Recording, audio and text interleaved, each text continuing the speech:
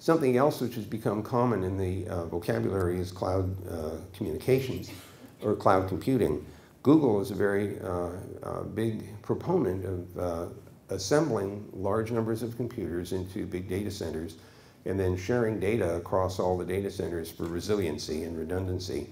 Also allowing variable assignment of the computers to various computational problems. So it's a very efficient way of dynamically allocating computing capacity to a variety of different computational tasks.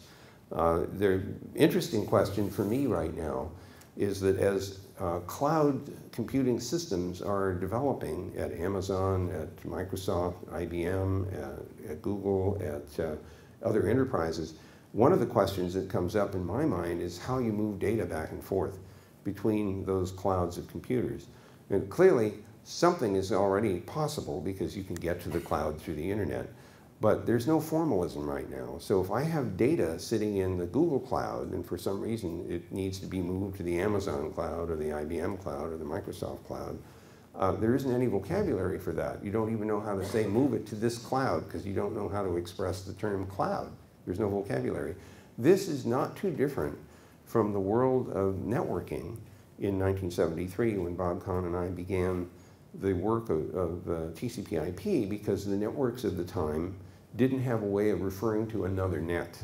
There was no vocabulary for that, and the internet protocol was the way of saying, send this to a net that isn't you.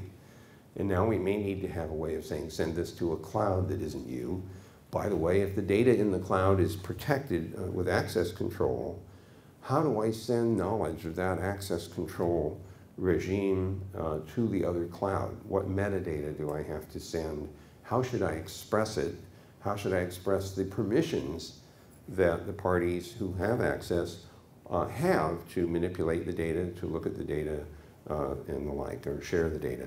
So this is an open area for research. There are little bits and pieces of exploration of this idea happening today, but no coherent standards have emerged yet.